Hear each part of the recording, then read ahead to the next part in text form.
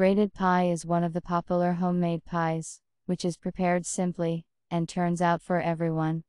It is prepared with jam, fruits and berries. Today we have it with cherries. Grate pastries. Pour flour into a bowl. Add sugar. Rub cold butter. Mix flour, sugar and butter until crumbs.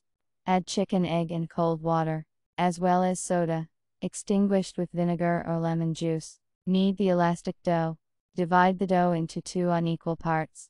Send the smaller one to the refrigerator for 30-40 minutes. Put most of the dough in a baking dish. Spread over the bottom. Wash the cherry. Remove the bones from it. Dry it. Put it on the dough.